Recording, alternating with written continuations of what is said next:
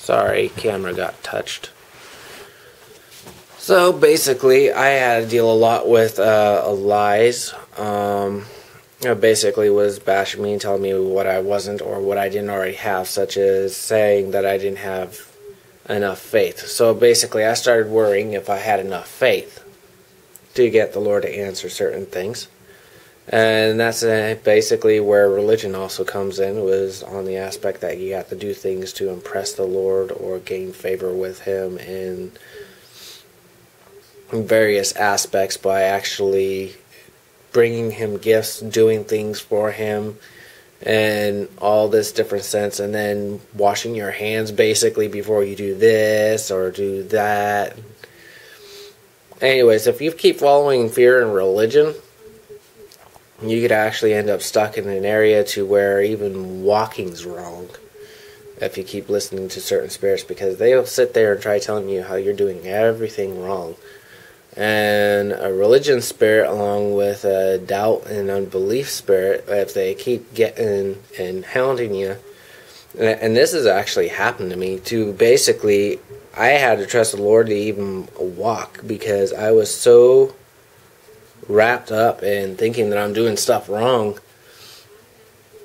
that I couldn't even walk. I was like, me just trying to walk, I felt like I was doing something wrong, and it was killing me. Yeah, so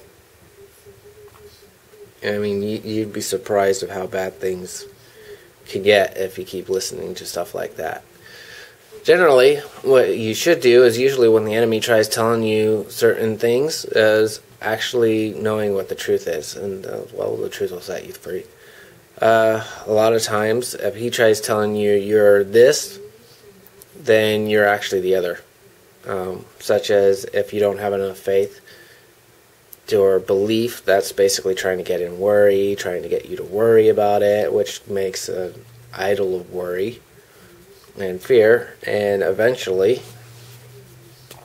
well, anyways, point is, it's not a good idea. Just isn't.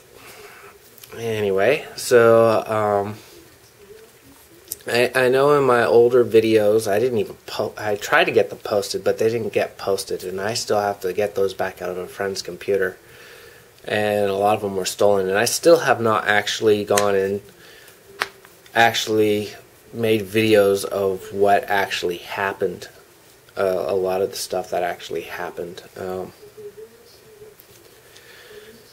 But I do need to, and some of the stuff is not just embarrassing, but it's really, really what most people would be pretty shameful about, and I'm sure a lot of Christians definitely would not want to admit to some of the screw-ups that I've done.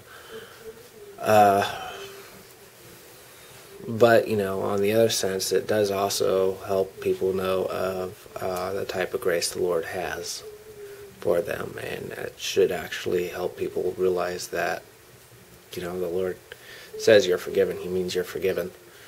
And, you know, it's, yeah, so, anyways, and,